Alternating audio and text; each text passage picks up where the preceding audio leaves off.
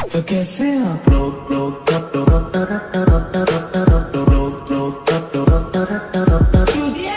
Mask पहनना है तौबा, मुनात भी रखना है तौबा, है तौबा, है तौबा। Hey guys, welcome back to my channel. तो गाइस फिर से लेके आ गया हूँ एक ब्रांड न्यू वीडियो। तो गाइस आज की वीडियो होने वाली है रिव्यू वीडियो, जैसा कि आज मंडे है। एंड गाइस बहुत लोगों ने ये भी कह रहा था कि ग्लोबल वीडियो कब आएगा, ग्लोबल वीडियो। तो ग्लोबल वीडियो कल मैं पक्का प्रॉमिस करता हूँ, कल 100% ग्लोबल वीडियो आएगा। एंड आज फ़िलहाल तो रिव्यू वीडियो ही होने वाला है। तो चलिए फटाफट स्टार्ट करके देख लेते हैं क्या आया न्यू इवेंट में। लाइक 14 डेज़ का था, तो 14 डेज़ चला गया। उसके बाद क्या आया है नया वो सब देखना है। एंड कौन सा नया पोकेमॉन आया वो भी देखना है। Ultra Mewtwo, last time ultra Mewtwo आया था, अब शायद डिस्ट्रॉइंग म्यूटू आ जाए तो भाई मज़ा ही आ जाए। लेकिन देखते हैं क्या आया है। तो ये मैंने टॉपअप कर लिया था एंड अभी फ़िलहाल तो थोड़ा टॉपअप कर रहा हूँ। एंड एक बंदे ने ये भी कहा था कि गिव अवे वीडियो कब होगा, तो अभी थोड़ा सा मेरे पास टॉपअप के लिए पैसा आ चुका है, तो मैं गिव अवे भी कर दूंगा इसी वीक, ये वीक ही मैं कर दूंगा 100%। तो सबसे पहले तो आप लोग देख सकते हैं ये 14 डेज़ का ही इवेंट है। 14 डेज़ में भाई तब तो बहुत ही बढ़िया है।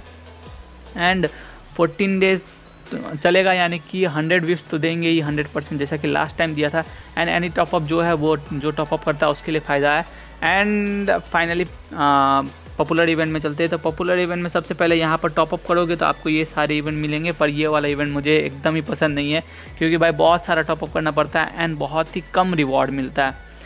एंड गाइज ये वाला भी वही है, टॉपअप इवेंट है। एंड फाइनली पोकेमॉन में चले जाते, देखते क्या आया है। मैंने तो देखा नहीं था भाई साहब, क्रिम्सन चारिजार्ड, ये बहुत ही ज़्यादा ऑसम पोकेमॉन है। ये मैं 100% लेता, लेकिन इसके जगह मैं विक्टिनी लूँगा, क्योंकि मेरे टीम में विक्टिनी का ज़्यादा ज़रूरी है। अगर आपके पास विक्टिनी है तो ये मत लेना, लेकिन अगर विक्टिनी नहीं है तो भाई ये भी बहुत ही ज़्यादा ऑसम है। इसका टाइप गाइज बहुत ही ज़्यादा ऑसम टाइप है। एंड ये बहुत ही ज़्यादा ऑसम पोकेमॉन भी है। ये मैं लेने वाला था, लेकिन मैंने फिर सोचा कि विक्टिनी का ज़्यादा ज़रूरी है, क्योंकि मेरे टीम में स्पीड थोड़ा कम है, तो स्पीड मुझे थोड़ा सा ज़्यादा चाहिए, इसीलिए मैं इसे नहीं लूँगा। वरना तो भाई ये वाला एकदम बीस्ट कह सकते हो आप, ये भी बीस्ट पोकेमॉन है। एंड इसके बारे में मैं आगे बताऊँगा। एंड इसका exclusive gear and exclusive moves आ चुके हैं। तो एक्सक्लूसिव मूव 3 है, तो भाई 3 है तो बहुत ही ज़्यादा महंगा पड़ेगा। एंड 4V डिट्टो है and intimacy card as usual जैसा कि आता है। एंड फेस्टिवल इवेंट में देख लेते हैं। फेस्टिवल इवेंट में ज़्यादा कुछ तो नहीं आया, वही है सेम टू सेम। तो चलिए फटाफट अब फेस्टिवल इवेंट, फेस्टिवल एक्सचेंज, अब फेस्टिवल इवेंट में जाके देखते हैं गाइस। तो सबसे पहले लकी टनल में हम लोग देखेंगे क्या आया नया। एंड टाइम लिमिटेड डिस्काउंट में इस बार तो उतना काम का चीज़ नहीं आया, ऑल्दो ये बहुत ही ज़्यादा काम का है एंड ये दोनों भी बहुत ही ज़्यादा काम के हैं। लेकिन मैं इस बार तो मेरे काम का नहीं है, क्योंकि अभी भाई अब टॉपअप कर रहा हूँ तो $5 टॉपअप भी नहीं कर सकता इतना, ये बहुत ही ज़्यादा हो जाएगा। एंड यहाँ से मुझे उतना कुछ नहीं चाहिए। एंड यहाँ पर आ जाते हैं भाई, ये बहुत ही ज़्यादा ऑसम इवेंट मुझे लगता है, सबसे ज़्यादा अच्छा इवेंट लगता है मेरे को, जिसमें आप gear voucher and skill voucher ले सकते हैं। Gear voucher and skill voucher का मैंने बहुत ही बार काम आपको बता दिया है। एंड इस बार 10,000 डायमंड यूज़ करना पड़ेगा। 10,000 डायमंड आप लोग इजीली यूज़ कर सकते हो, क्योंकि 14 डेज़ है। 14 डेज़ में इजीली आप लोग 10,000 डायमंड यूज़ कर लेना।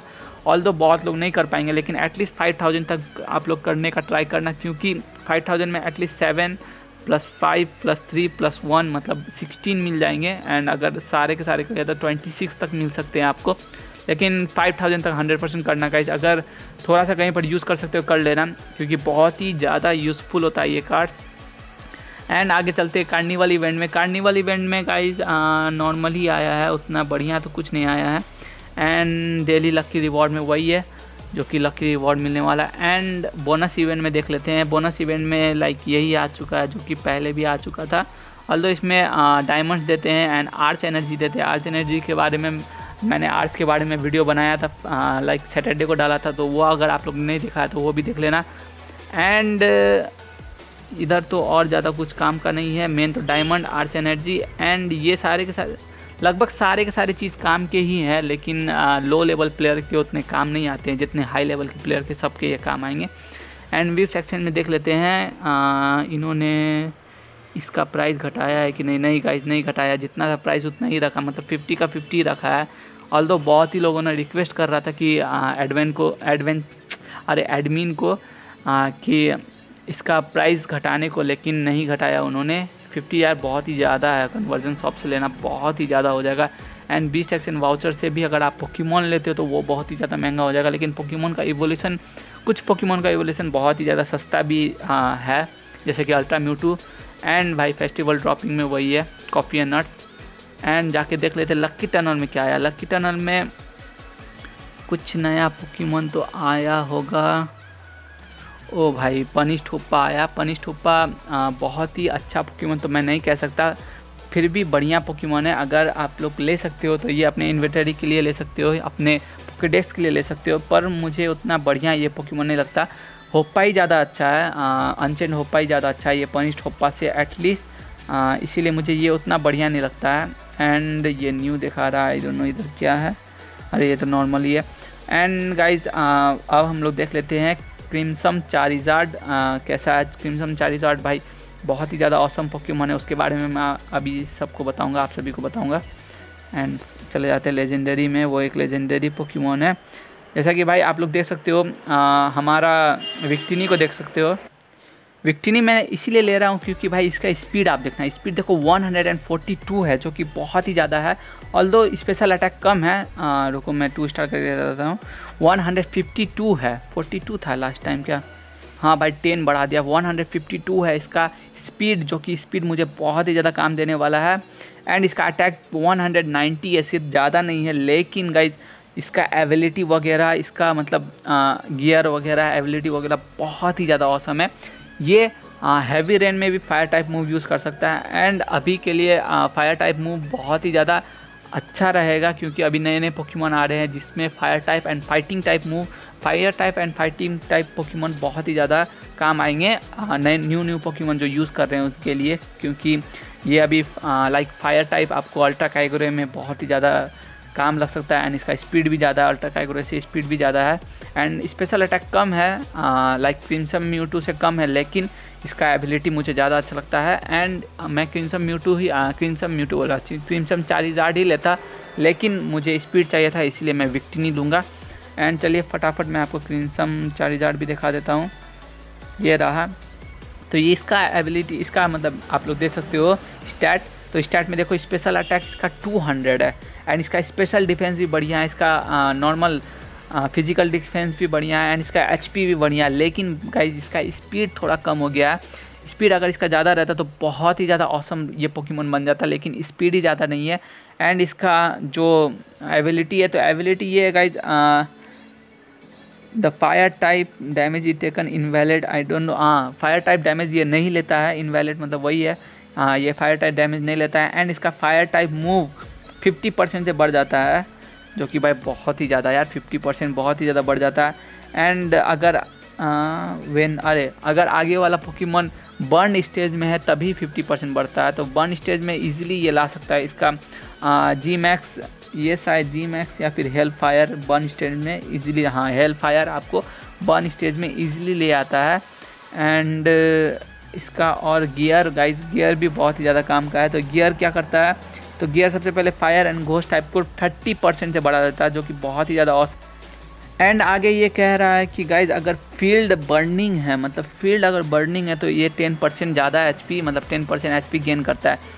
तो फील्ड बर्निंग है, लाइक यहाँ पर आप देख सकते हो, यहाँ पर लाइक फायर स्टेज में आता था, hello add to fire stage, I don't know क्या है ये वाला। अगर अटैक यूज़ करते हो तो मे भी कोई स्टेज आ जाता है, फायर स्टेज लिखा हुआ है तो वो स्टेज आ जाएगा। एंड 3 राउंड के लिए आपका एटलीस्ट एचपी 10% बढ़ते रहेगा, जो कि बढ़िया बात है। एंड इसका 3 मूव दिखा रहा था एक्सप्लोसिव, लेकिन यहाँ पर 2 ही दिखा रहा है, तो चल के देखते हैं कौन सा है तीसरा।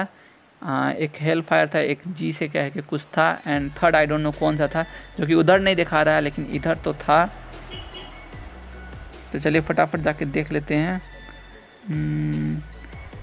एक तो गाइज ये है, ओ भाई ये कौन सा है, तो ये एक स्टैट मूव है गाइज। तो ये मूव आगे वाले ओपोनेंट को कंफ्यूज करता है एंड अपना एचपी बढ़ाता है। इट कैन नॉट एस्केप और रिस्टोर HP। अच्छा, अपना HP नहीं बढ़ाता गाइज, आगे वाला जो भी पोकेमॉन है उसे कंफ्यूज करता है एंड उसका HP बढ़ने नहीं देता है। एंड दूसरा तो ये नॉर्मल है, ये मैंने दिखा दिया था, एंड हेल फायर भी दिखाई दिया था। एंड गाइज ये और तो कुछ नया आया नहीं है, बस इतना ही नया आया था।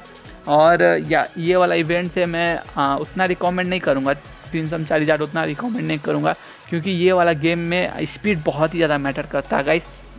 तो क्रिम्सन चार्जार्ड भी बहुत ही अच्छा पोकेमॉन है, लेकिन इसका स्पीड गाइज, स्पीड के कारण मैं इसे रिकमेंड नहीं करूँगा। लेकिन इसका भाई टाइप देख सकते हो, टाइप बहुत ही अच्छा है, normal and fire type, fighting type से ये इम्यून हो जाता है, जो कि बहुत ही ज़्यादा ऑसम है। And ground type, rock type, ghost type Pokemon तो लोग ज़्यादा यूज़ नहीं करते हैं, ऑल्दो क्रिम्सन चार्जार्ड अगर यूज़ करना स्टार्ट कर दिए तो वो लोग यूज़ करेंगे। वाटर टाइप से डैमेज से ज़्यादा मिल सकता है, तो ये थोड़ा सा वीकनेस भी थोड़ा ज़्यादा ही है, तो इसे यूज़ करने के लिए थोड़ा ज़्यादा दिमाग लगाना पड़ेगा, थोड़ा ज़्यादा चालाक होना पड़ेगा गाइस। तो अगर आप थोड़ा ज़्यादा चालाकी से अगर इसे यूज़ करते हो तो फिर सही है, लेकिन मैं इसे रिकमेंड नहीं करूँगा। आप लोग मत लेना, अपने विप्स बचाना, जो कि इस इवेंट से आप लोग 100 विप्स ले सकते हो, तो 100 विप्स 100% लेना, जो कि 100% तो मैं नहीं कहूँगा, क्योंकि लेना थोड़ा मुश्किल है, मैं खुद नहीं ले पाऊँगा।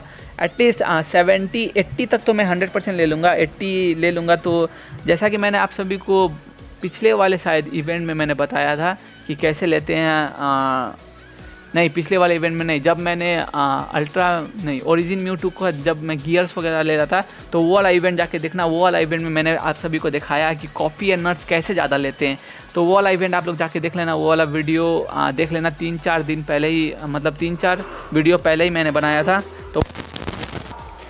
तो गाइज आज की वीडियो यहीं पर ख़त्म करते हैं। Hope you all like the video, please like share and subscribe.